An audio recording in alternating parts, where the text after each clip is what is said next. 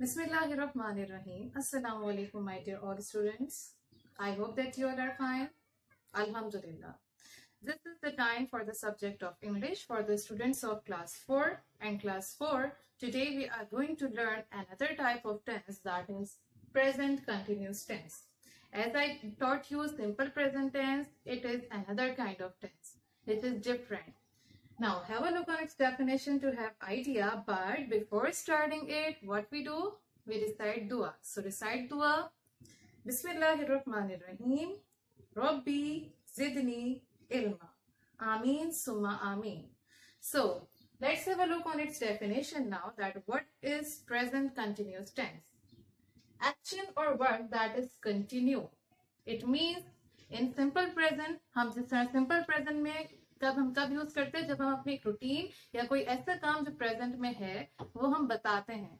Similarly, we use present continuous tense when we are talking about the work or action that is continue. It means that is not completed but in process. So, for example, I am eating an apple. Now, look at the sentence and see the idea that I am telling you that I am eating an apple. It means my apple is not finished. My action was not done. It is in process. It means I am eating an apple. It is not eaten. So, this is how we use present continuous tense.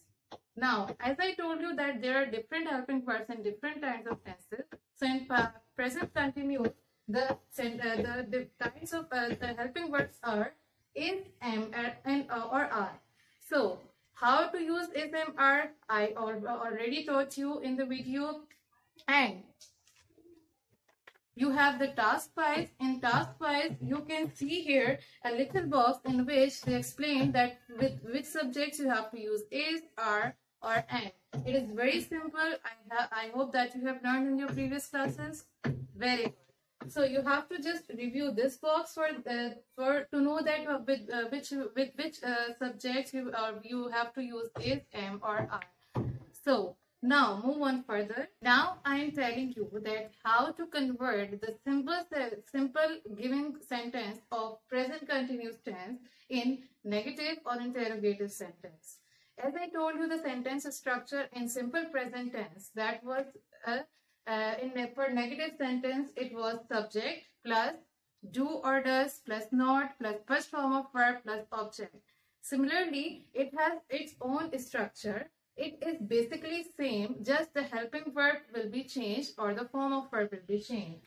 For example, for negative, we will use subject plus helping verb is, am, or are.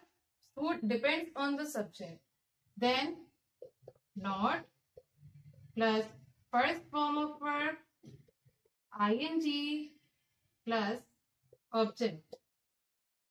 Full stop. This is the sentence structure.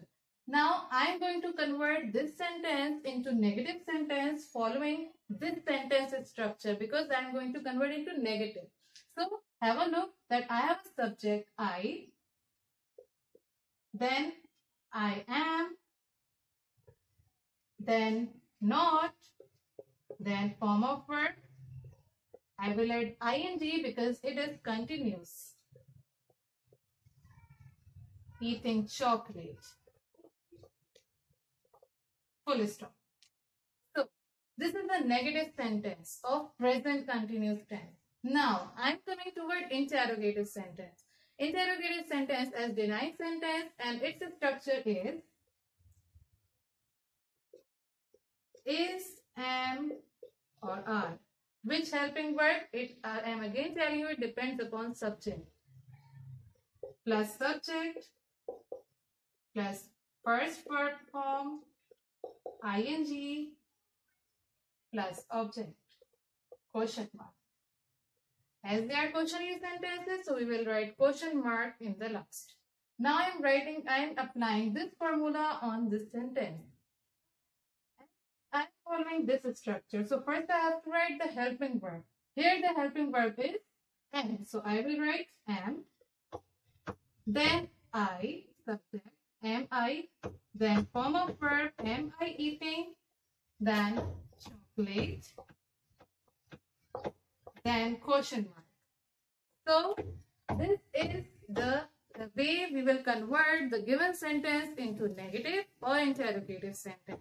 You just have to remember the formulas and the basic structure, so you will easily convert the given sentence into negative or interrogative. Now, you have to do the written task that is given in your task file. Have a look on that. There are different sentences given to you. You have to convert such sentences in given sentence into negative or interrogative. I hope that you will do it, inshallah. So, I am ending here. If you have any query or any question, you can ask me. Take care of yourselves. Allah Hafiz.